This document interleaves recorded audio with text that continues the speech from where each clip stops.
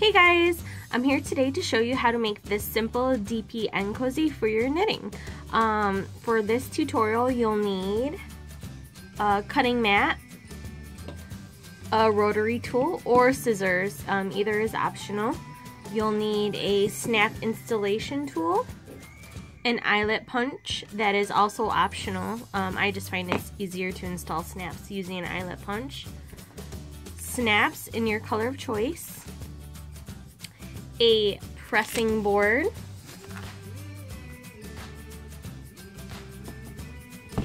an iron, a sewing machine, needle and thread, and fabric in your choice. You're going to need one piece for your lining, one piece of your outer fabric, and then one piece of interfacing. Okay, so let's get started. Alright, so let's get started. First off, we need to cut our fabrics. We need to cut a 8 by 4.5 inch rectangle of our outer fabric and also of our interfacing. And then we need to cut a 8 by 5 inch rectangle of our lining fabric. Okay, next you want to fuse your interfacing to your outer fabric according to the instructions of your interfacing. Alright, and then next we're going to take our right sides together. We're going to sew our outer fabric to our lining. Okay, what you want to do first is you want to sew this bottom edge. Make sure this is lined up nice. And then once this bottom edge is sewn, you just want to match up the top edge of your fabric and then sew that edge. And I'm going to show you right now how that looks. Okay, so let's get to the sewing machine. Okay you guys, we're ready to sew. So we're going to take our first edging lined up using a 1/4 inch seam. You're just going to sew all the way down, and I do a back stitch just to lock it in.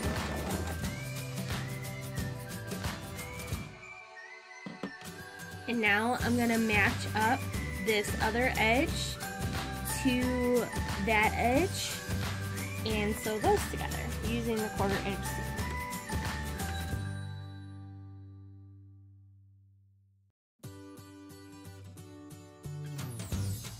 What it looks like once it's sewn. Okay, now that it's sewn, we're going to trim a little bit of the bulk off the seam.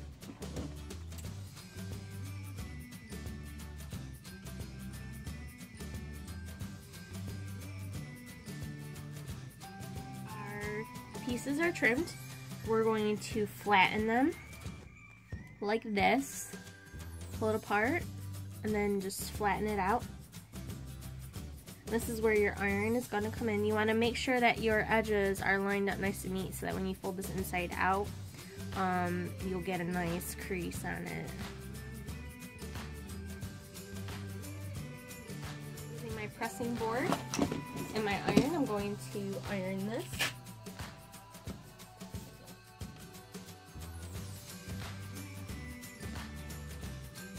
A bottle of water, a spray bottle, just so that I can spray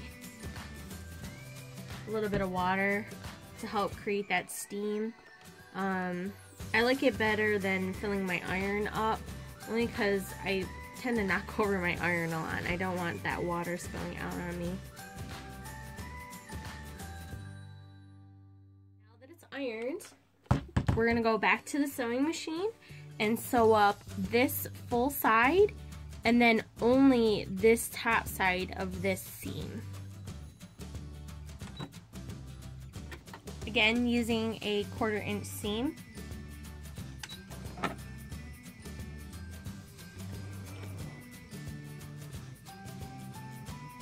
This side, I'm only going to sew this top part.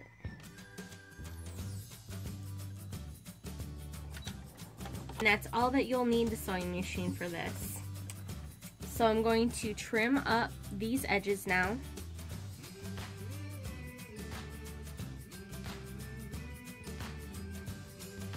I like to trim all the little extra threads. So now that we have our piece sewn, we're going to turn it inside out, okay?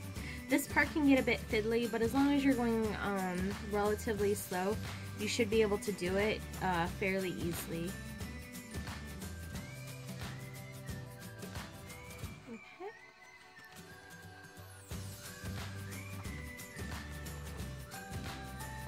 You just want to make sure that you press out all those corners also.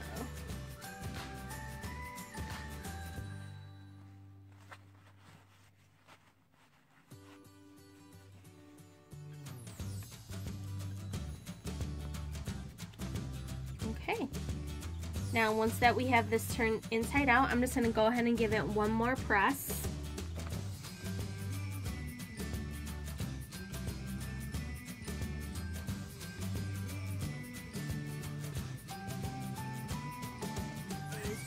Sew up that open edge that we had used to turn the fabric inside out.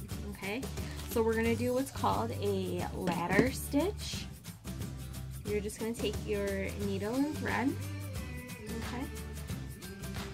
okay, and you're gonna go. For when I want to hide the knot, I usually go inside and then go up through one of the pieces, the edges preferably. And then that way your inner knot will be concealed inside your fabric. Okay? Now to do the ladder stitch, once you have your thread sorted, you're just going to go in the edge of one piece, not all the way down. You just want to grasp the corner of this, the edge of this fabric. You're going to go through and up,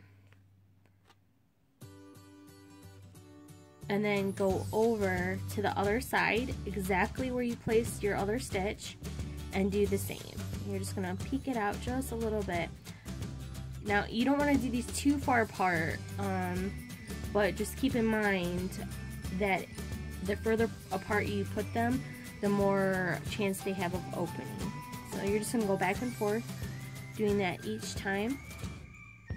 Just going in slightly, grabbing that edge of fabric, and then coming out. And then once you do that, you go over to the other side, exactly where you placed your needle, and go up again, okay? And you're going to do that till you get all the way to the end, alright? Okay guys, we did our ladder stitch, and now I am fairly close to the end. I don't know if you can see that. So on my last stitch, what I do is I come up through this corner all the way to the end. And then once I'm in that corner, I just go back through the other way. Just one last stitch to help lock it in.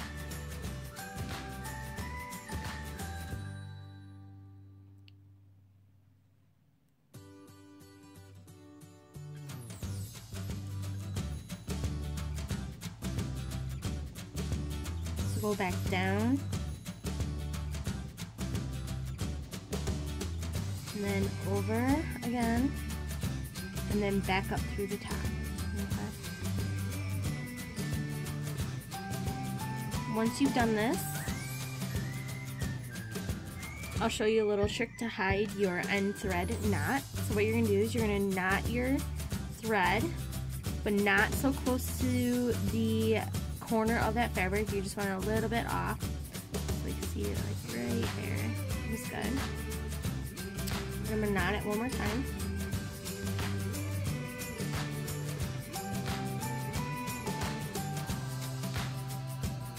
Oops, that one's a little bit higher than I wanted.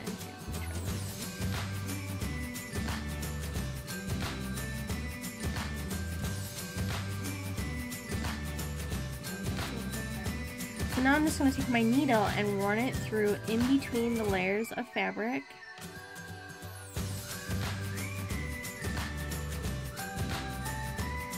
And I'm going to come out somewhere in the middle of this fabric. See, I'm only piercing the middle. And then once you do this, once you draw it in, it hides your thread on the inside of your fabric. Oops, see that knot is messing me up. See?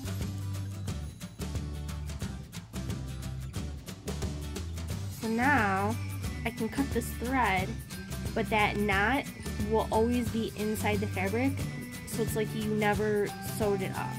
So it's like it was machine stitched almost. So I'm just going to cut that. And then once you do that, you can barely tell where it came out. Okay, now that we have our side sewn up, we're going to take and turn our fabric, our lining, to the inside. So we're just going to push it in. Just going to open it up and then push the corners in. And because we cut our lining a little bit longer than we cut our outer edge, we're left with this nice little border around the edge of the DPN Cozie. A little pop of color. So I'm just going to take and iron this one more time.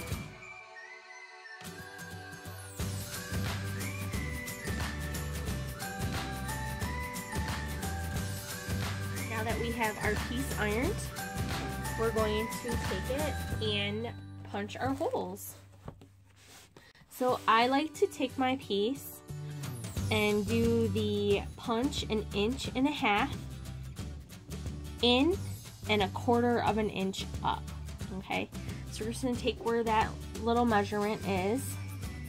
It's right about here. I just kind of eyeball it. I'm going to take my eyelet punch and then just press down firmly and twist. And it makes a nice little hole that I can put my snap in, and it's even on both sides. So 1.5 inches in and 1/4 inch up, about right here. I'm going to do the same thing and punch again.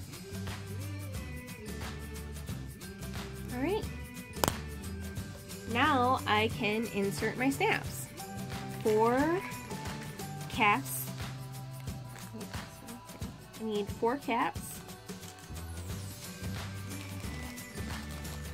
I'll need 2 in pieces and 2 out pieces. I don't know if you guys can tell the difference between these. You want to make sure that you have both of these pieces, because these pieces together form the complete snap, okay? I'm going to take my snap setting tool. I'm going to put the outer button on.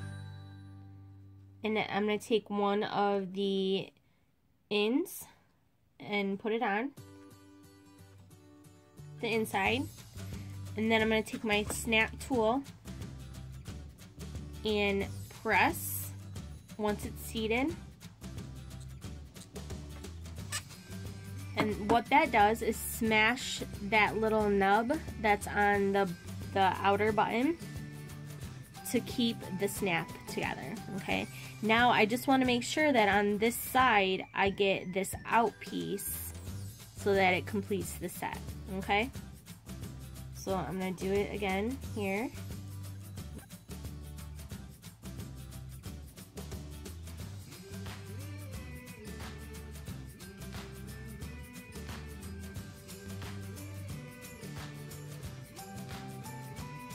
Alright guys, and there we go. Alright guys, I hope you liked this tutorial of how to make a DPN cozy. If you did, please like, comment, share, and subscribe.